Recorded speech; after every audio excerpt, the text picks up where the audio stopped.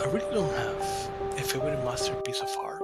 However, every time I see Picasso's Guernica, I feel something special and strange at the same time.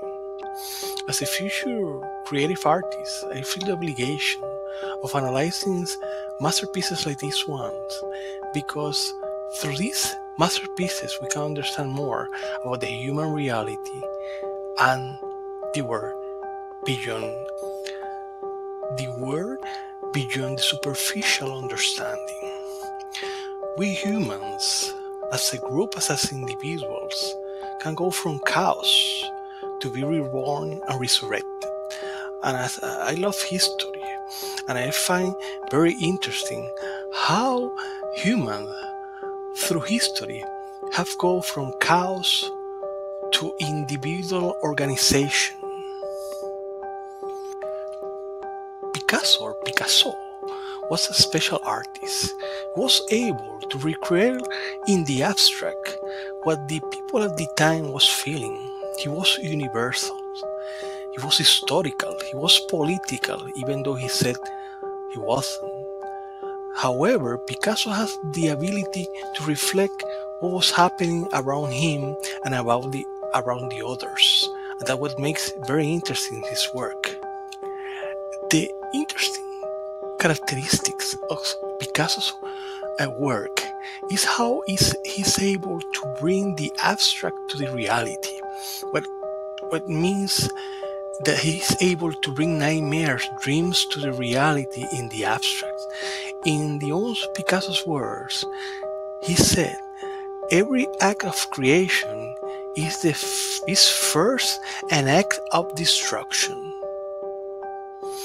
I love history, but I also find interesting and frustrating how the general view around the planet rested to decide the tragedy of the war that theoretically ended in 1945 but extended in places like Spain until 1975 after the death of Francisco Franco.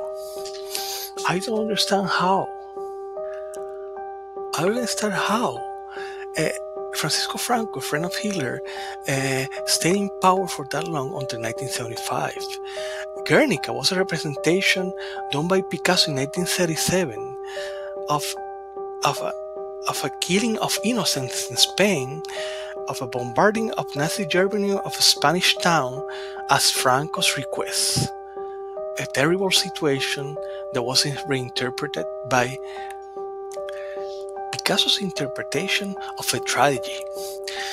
Interpretation of Guernica are variable according to experts, from being a symbolic representation of Spain reflected in the horse and the bull that represented Spain for decades, but also a representation of killing of innocents that reflects universally among dictatorships.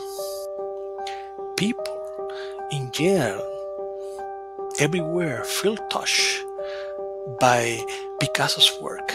Some experts call it the Cubist apocalypse.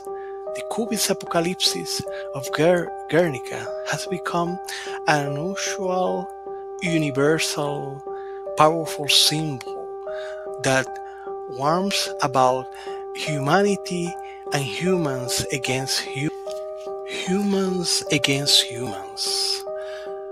is what reflects in Guernica. The devastation of war and the devastation of the human himself. That the fact that there's no obvious reference to any war in Spain makes it universal. Everybody knows that it was Spain, but it becomes universal. Picasso and other artists of the time were examining the dark spaces of the human mind, the dark spaces of the human psyche, and the unconscious mind of the humans. Artists and creative artists or future creative artists, it's very important to understand that, because that will give us the feelings